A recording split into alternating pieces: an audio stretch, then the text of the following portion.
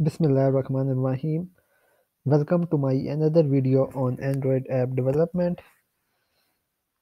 So guys, in this video I will be showing you how to create a scanner app in Android Studio. Okay, basically we will be developing the document scanner app using Android Studio. So let's get started. So first of all, let's open our Android Studio and let me create another project, and here I can name the project as my new my scanner tutorial. Okay, and I will click on next and finish. Alright guys, so once it is finished, then we will be developing our scanner app, and I will be using the scan API library. Okay, so I will show you step by step, and it will be a very easy project. Okay, so guys, if you have not already subscribed to my channel, please subscribe. Okay, programming experts. So here we have this error. So basically it is my SDK problem. Okay, you will not find this problem. Okay, so let me just remove that, and let me go to, first of all, maximize it, and then go to file, project structure, and click on app, and then click on dependencies and click plus library dependency, write app compat. Okay, and here we have to click OK. All right,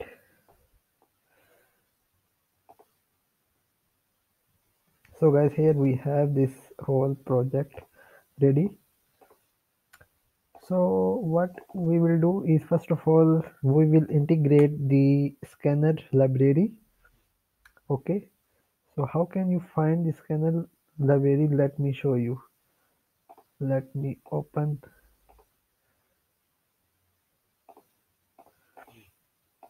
scan library. Alright guys, so here we have this scan library.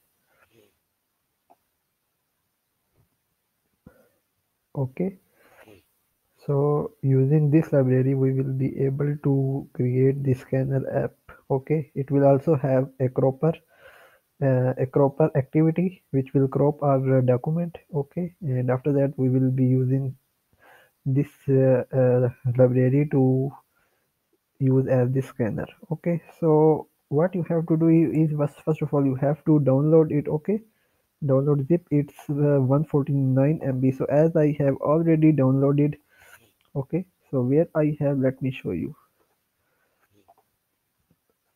Let view show desktop icons. Okay, so here we have this scan library.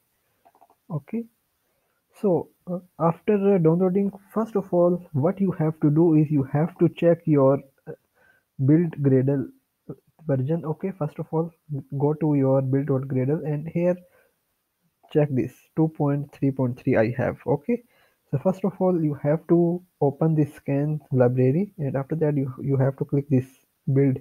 Okay, and you have to change it to 2.3.3, same like this. Okay, this is the first step. Okay,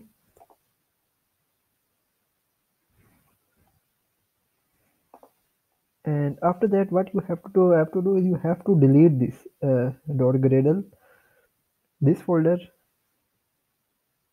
this folder. Okay, 1, 2,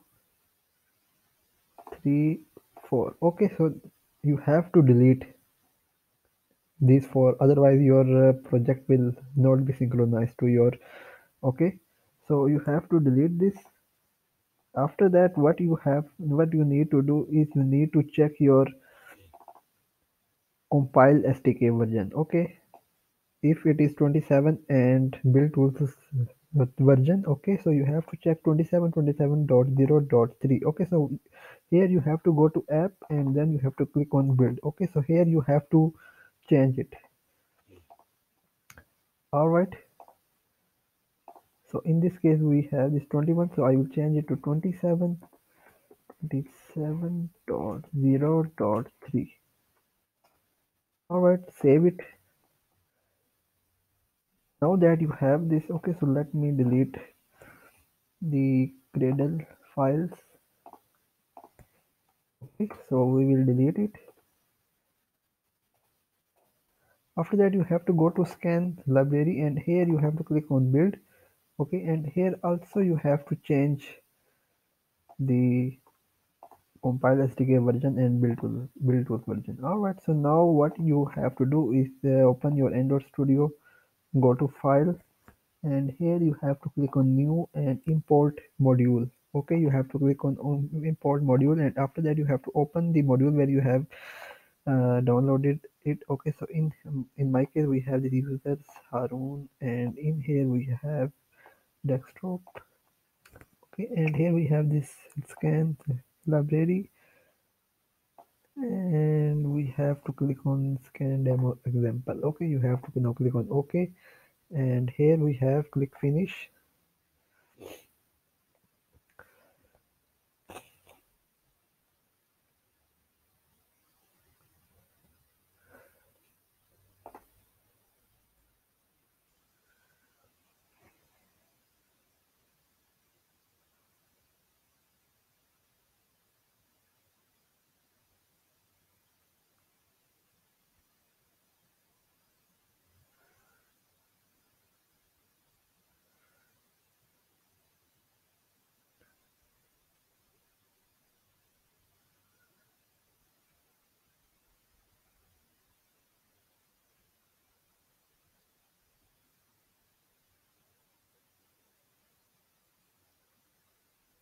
Alright guys, so now the synchronization is finished. So now what we need to do is we need to first of all go to files and click on project structure. Okay, and click app dependency, and you have to import the module dependency. Okay, here scan library, click OK and click OK.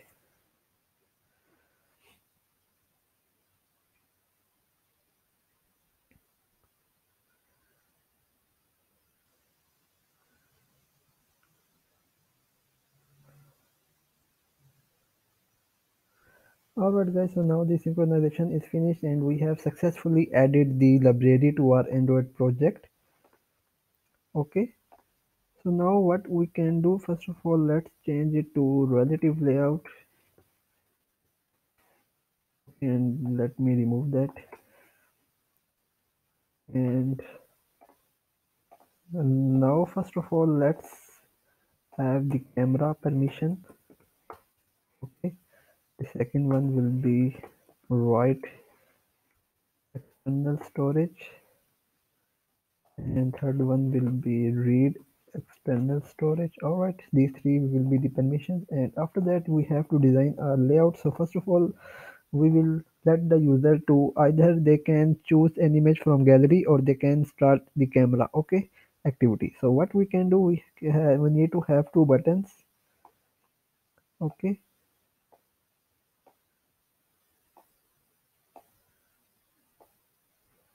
so here we will have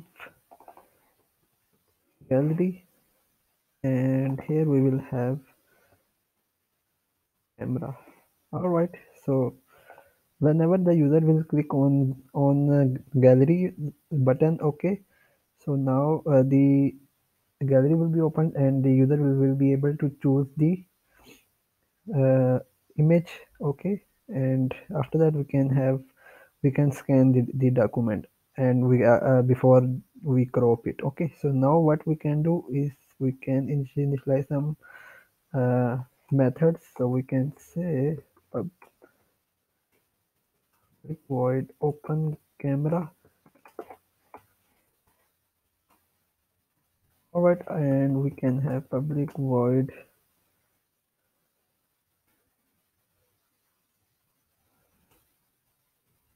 open gallery. Okay, all right guys, I will we will continue in our part 2 of the video series. Okay, so if you like the video, please like, share, and subscribe. Goodbye.